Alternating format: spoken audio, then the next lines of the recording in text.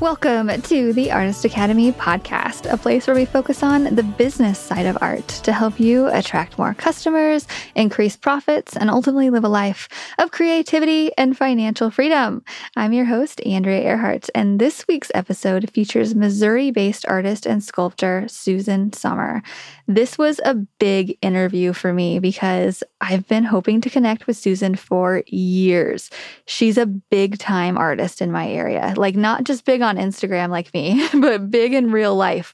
She charges $50,000 plus for her original paintings. She has several popular murals in my city of Springfield, and her well-established name has earned her the opportunity to be the featured artist for sports events like the Kentucky Derby and the Olympics. I told you she's a really big deal. So listen to hear how Susan got her start as an artist with a lot of hard work and no professional training.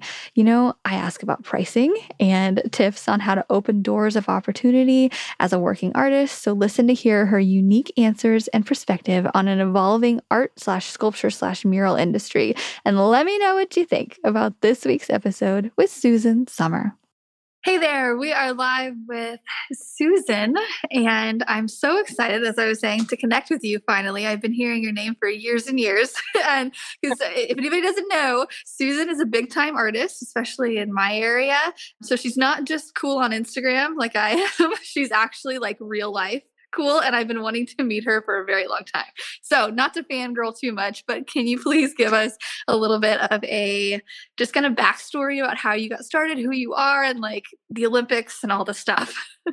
Well, if you want to go way back, I think my childhood is a big part of it. And I was born on a dairy farm in a town called Arno, Missouri, just southwest of Ava, population 3. And that's where I started. We eventually moved to Billings, Missouri, and that's before I started school or anything. And I grew up on a horse farm with cattle. We raised dogs. We had a pretty big horse farm. We'd have 50 horses at a time. It was a major part of our business. So I grew up on the farm, adoring horses, and eventually was training horses and drawing horses and anything else. But my parents were a big part of my whole start to this life that I have because I was constantly drawing. I have 4 brothers. We were big into sports and big into horses. And I was the only one that was left-handed and an artist. I mean, left-handed in family history. There was nobody else. My mother, to go even farther back, my mother was a really awesome artist. She actually had scholarships to go to Mexico City, Mexico. That my mother and father were from Wisconsin, and my mother had scholarships in art. My father was a horse trainer. They got together and got married and moved to Arkansas first, but my mom chose that path, and she never pursued her art career. So she never went to art school or anything, but she was an amazing artist, and she had paintings all over the house. And one painting in particular, of course, was of a horse, and I always wanted to paint like that. I started drawing the horses on the farm, and here's the interesting part. My parents never, I couldn't draw something and they'd be like, oh, that's so great and wonderful, and then hang it on the refrigerator or whatever people do. It was, well, that could be different. That you need to change that. You need to correct that. They provided me with the tools and everything I needed and always encouraged me to do better. And it was a long time before I was able to pick a horse out of all the horses we had, draw that horse to the point where my father had nothing to pick on. And I was probably about 11 or 12 years old. And when that happened, he said, well, that's pretty good. And then he said, now do that with your right hand. What? Yeah, do it with your right hand. So I spent years drawing with my right hand when I was a kid until I could perfect a horse to that standard where my dad would say, well, that's great, or that's good. Now you've done something. So with that said, I'm ambidextrous and I paint with both hands. I was kind of like with all my brothers and being in sports and everything, I learned from my brothers and I learned from them. And I was always right-handed in sports. And this was like, it's kind of confusing, but I eventually realized I was drawing and painting with both hands. And I didn't even realize it. I had people point it out to me, oh, you just switched hands. That was a big deal. But I never took art classes and I never went to art school. While I was in school, I loved writing and I wrote. I was in a lot of contests. I won contests. I eventually ended up winning a scholarship. And I went to college for journalism and creative writing. So the art was always there, though. I was always doing it and showing it and just loved it. But back then, it's like you can't pursue that because of the starving artist whole thing. So I never thought that I could be an artist in that sense. And I really worked at that. And then while I was in college, I got an internship with Litton Industries. And when I was there, they put me in a position where I was on the job training in graphic arts for circuitry. So I learned how to design circuit boards. And that back then I thought was my future. I was good at it. I actually moved into another position at Solid State and I started designing circuitry for the Gulf War a long time ago. One of my boards is still being used in the Patriot missile. I loved it. I got all that training in my graphics and learning computers because we didn't have computers. We didn't have cell phones. It was a lot different back then. There wasn't social media, websites, all that stuff. So I used that later to my advantage because I knew computers. I loved designing. After that, I was designing logos and stuff like that for many businesses. But anyway, that's how I started out. But I was always doing stuff. And as far as art goes, creating things, I just love to create and paint and draw. So basically, it's just been a lot of moments in time, a lot of good luck, just meeting the right people asking me to do things, creating things, them spreading the word. It was my story. It was probably a lot different than a lot of your listeners. I'm sure it's different, but I really just couldn't get it out of my heart. And as soon as I could get enough art business going, I didn't do anything else. And when times were good, it was great. When times, you got your ups and downs, especially in the beginning, you just really have to make sacrifices and be dedicated and really determined to make the art world. How did you get your first couple commissions? And for anybody who doesn't know, so like if you walk into our local piano bar, you'll see Susan's work. And if you walk around the corner, you'll see Susan's work. And it's kind of everywhere. So you're a local mural. Do you still do murals here? I kind of limit the murals to about 1 or 2 a year now. I'm really busy doing private commissions and other things. But as far as my first commission, I was pretty young and my father took one of my pieces of art to somebody he knew and sold it. And I couldn't believe it. Because the other thing you don't know is how bashful I was. I wouldn't even show people my art. I was always hiding it, doing it in private. Pretty bashful kid. So he sold my first piece. And then after that, I knew that there was value there. So I think how you get going is knowing you have value, and if you have it, and then continuing with that and charging for it.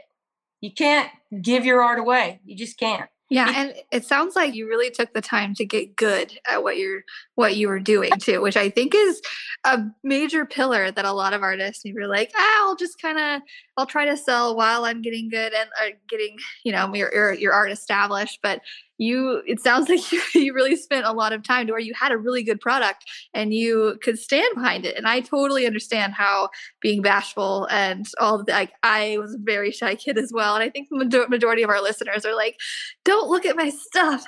So we Yeah. totally get it. But yeah. So then, okay. So your dad helped. That's props to your dad and your mom, really, for the Right. inherent skill. Also, you worked for Bass Pro Shops too. Oh, yeah. When they first started their nationwide expansion, How did you get connected with that? I was their premier artist for a long time. They sent me around the country when they were popping up stores everywhere, right back then in the beginning. How did I get that? Probably just being in the right place at the right time. They came to me and I had done enough at that point that I was kind of getting known, here locally. Of course, the headquarters are here, and I had one of their people come and find me. And I got that job, and I literally spent all my time working for Bass Pro for quite a while, and there was no other time for anything else. And I really had that drive that I wanted to do other things in art. And that's, when I kind of geared myself towards doing other things too. But it was a great experience. It was a great learning experience. I learned a lot and I did so much. I mean, I would be sent to a store 3 days before they open and have to do like a huge mural with turkeys or bears and trees and whatever, like that could be anywhere from 2 stories to 3 stories high, and get it done. Yeah. I am like laughing because I'm like, I know exactly how, like, so Yeah. I also got my start and I know exactly what you're talking about having nothing else and to like, cause they keep you so busy and working on the road is tough. And, Yeah. but it's a great learning experience. So I'm just laughing. I'm like, yes, that's exactly. They're I'll like, tell you a okay. good story. Yeah. They had this, I think it was in Colorado, but it was a 3-story tall elevator shaft that was surrounded by trees and it went all the way down and everything. But the elevator shaft was just this gray blob. Like the elevator would go up and down. It was exposed with windows. But when the elevator, the background of the elevator it kind of broke up the whole scene. So they were trying to find the person that would do that elevator shaft, which required standing on top of an elevator that was like a small elevator. The top platform, I might have had 3 or 4 square feet. I mean, 3 by 4 feet. So like 12 square feet. And then there was a guy that sat behind me. So I obviously took the job. I was the only one that would do it. There was a guy that sat on a box and had his controls all night long. We had to do it at night so that they didn't need, have to use the elevator. Started at the very top, and I worked all night long and painted this to blend in with the whole surrounding. And I couldn't leave that area. And it was like probably one of the most crazy things I've done. There was no boundary around, there was no railing or anything. I was on top of the elevator. That was one of the things that, I just reached out. I just did it. I wasn't afraid. I'm not afraid of heights. I'm not afraid of a lot of things. That was a crazy experience, but one of those things that I think back on and I think, well, that was pretty impressive. But I don't really focus on doing work that is, I would consider blending or faux finishes or stuff like that. But that was a challenge for me because nobody wanted to do it. I'm used to working all night long. I don't require a lot of sleep. I like working at night because people don't bother you or call you or anything. I'm very focused in my work when I'm working.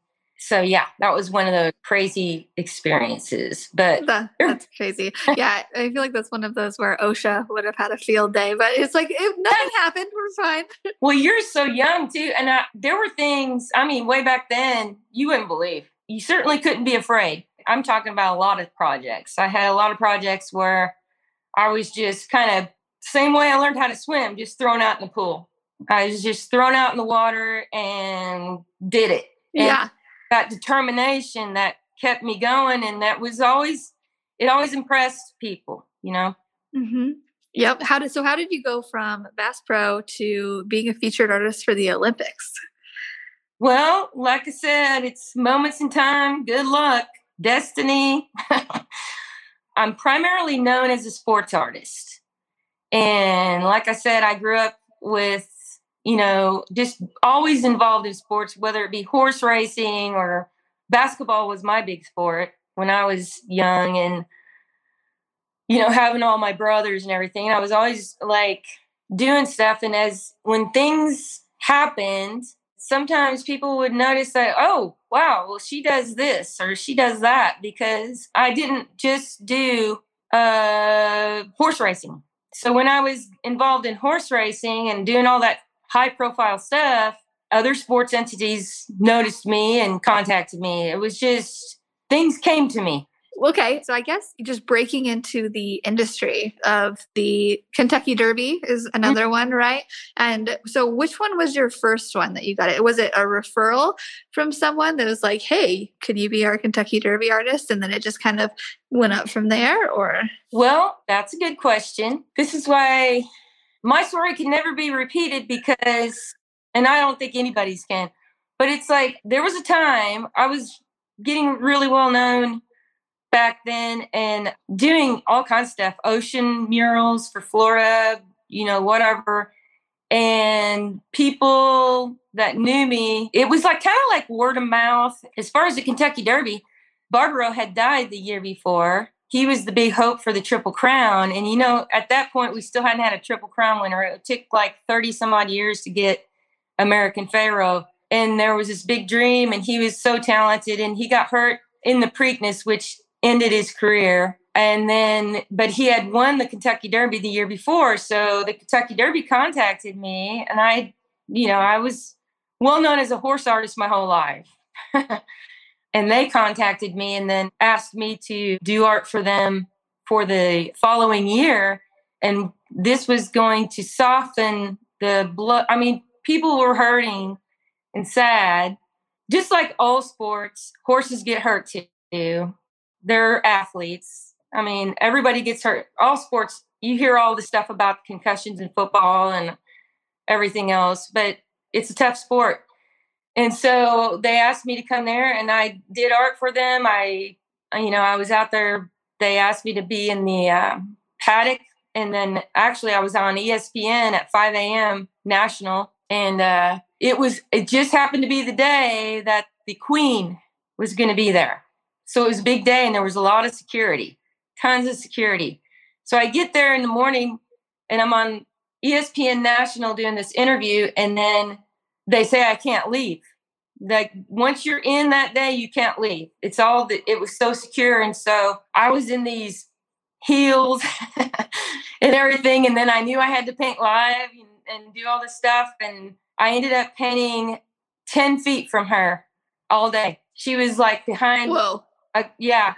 And I don't even know how many I was on the set of ESPN all day, and countless stars coming by and talking to me. And it was just like, it was amazing. And I remember that day, Andrea, when it was all done. I thought, well, this is it. There's never going to be anything better than this. I really, this is it. But then it just kept coming. And it still keeps coming. I've been very lucky and very fortunate to be in the position I am. That's amazing. What an amazing networking opportunity that you just kind of fell into there. But it comes because you were prepared, yes, luck a little bit, but like you were prepared for that. And so all of those other opportunities that came too, it's because of that preparation that you had done. Yeah. And I think I always credit my parents, and they've never seen that. My father passed away before that. My mom had Alzheimer's, and then she passed away. They both passed away from cancer, actually. But it's like they never got to see all that. But I can't even imagine, and I'm starting to get choked up, but I can't even imagine how proud they would be. So I always think they're actually with me, and they're the ones that have made all this happen. Yeah. Wow. Oh, Yeah, and I know they'd be so proud. Wow. That's so my grandmother gave me my inherent skill, and then she also passed right before I did anything. And so I've that's so funny because I've always thought that in the back of my head. I'm like, I feel like it's my grandmother just kind of like giving me little bits of luck, but Yeah. I've never heard anybody else say that. Yeah, well, I even hear their voices sometimes because my mom, even when she had Alzheimer's and I had my galleries downtown, I would take her. She lived with me after my father passed away, and I took care of her for many years, and my father actually before that. But she would just sit behind me and watch me paint and everything, and then she would be like, "Yeah, that's it, that's it." So I would do something. She'd be like, "That's it, that's it." And then I'd say, "Well, come up here and paint with me." It's probably the only person I've ever painted with in my life, and I'm pretty sure it is my mom. And she just loved it. But that didn't last very long because she was, yeah, like I said, she had Alzheimer's, and but it meant the world to me. And I got her painting. She did that for therapy, and then I started the therapy program here. She just loved it, and I can't imagine, having them here. They shouldn't be. They should be here.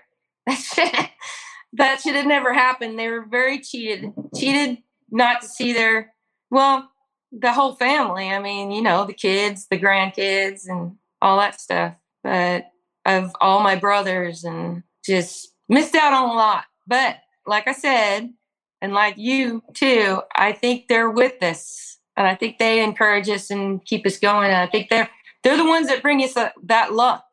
Yeah. Yeah, I definitely agree. Man, I did not know that. That's wild. I know that they would be so proud, and I'm sure they are that they know. And yeah, okay. So we actually met the other night because you came into this Mexican restaurant that we were eating at, and somebody said, "That's Susan." And I popped right up and I was like, "Hi, I'm Andrea." It's like, "Can I interview you?" But we were talking, and I was talking to the owner's daughter, and she was like, "Yeah, this painting right here is the one that Susan did, and we paid her $50,000 for it." And I was like, "Whoa, that's so awesome!" So can we talk about how you got to the point of charging 50 grand for a painting, and how can you talk about your pricing strategies a little bit? We love to talk about money, and that number is so impressive to a lot of us. Nobody can tell you how to price your work. It all falls on demand. So a person can only do so much. And the more in demand I am, the more the prices go up. But I'll tell you one thing, don't ever do anything for free. You won't have a car dealership giving away cars for exposure. Just think about that. It doesn't do them any good, especially in art. It doesn't do you any good, and it doesn't do the art market any good. Artists need to charge for their art. It's work. But the more in demand you are, the more selective you can be, and the higher your price goes. And it's, I'm constantly working. I can't even tell you when I last had a vacation like that was just going somewhere that didn't involve work in some way. So my time I feel is valuable. I think you have to determine what your time is worth. Your art is only worth what people will pay for it, and you have to stick with it and never go back. Once you reach a price, don't go back. Stay with that price. Give up jobs. Learn to say no. And the other thing is, don't ever do stuff that you don't really like unless you absolutely have to. But if you have to, knock them out of the park. I mean, just do your best and keep going. But if you do things that you don't really love and you're not crazy about, you're going to end up doing a lot of it. And True. free up your time to do the things that you really should be doing. So I've gotten to a point, I'm really, really fortunate that I can pick and choose what I do. And, but there were many years, many years of just cutting my teeth, doing things that I particularly didn't like to do, but I do them because I didn't want to go out and get a regular job and not have the time to do the big things that were coming. I always believed in myself. So you got to have that kind of attitude, I think, to make it in the art world. It's not to eat. I think being an artist is probably the hardest thing in the world. It is pretty tough. Yeah. Who needs an artist? I mean, you don't really need art. You don't have. It's like something that people. Fortunately, there are a lot of people out there that love art, and then they have to love you. And if you do a great job and you always give it all you got, you'll get more of it. And when you get those jobs that you really enjoy, that's when you got to really think, I want more of this. So you just got to really make it work. It's not. Yeah. How many years did it take you to get to that point? We had a question come in right here. Like, so maybe in the beginning you were charging $1,000 and then it took you a few years to charge 2,000, or like what's kind of the range there?